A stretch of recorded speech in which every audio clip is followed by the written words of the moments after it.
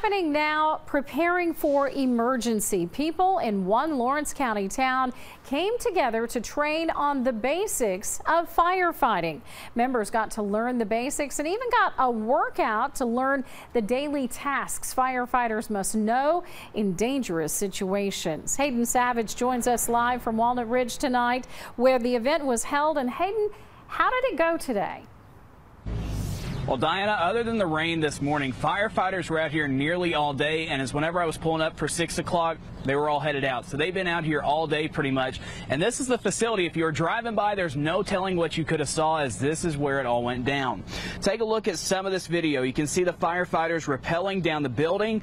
Crews from Walnut Ridge, Hoxie, Batesville, Maumelle, and more attended the training today. An instructor from the state's Fire Training Academy was on hand to teach updated techniques on how to properly respond to something like this. It's called core rope rescue training,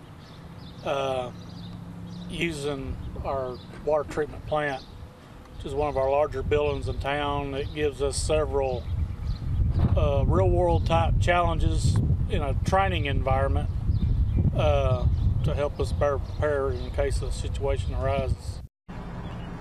Attendees were also shown how to rappel a victim down from a high structure like this one here at the water treatment facility, and the training is expected to go on all throughout this next week. For now, live in Walnut Ridge, Hayden Savage, K8 News.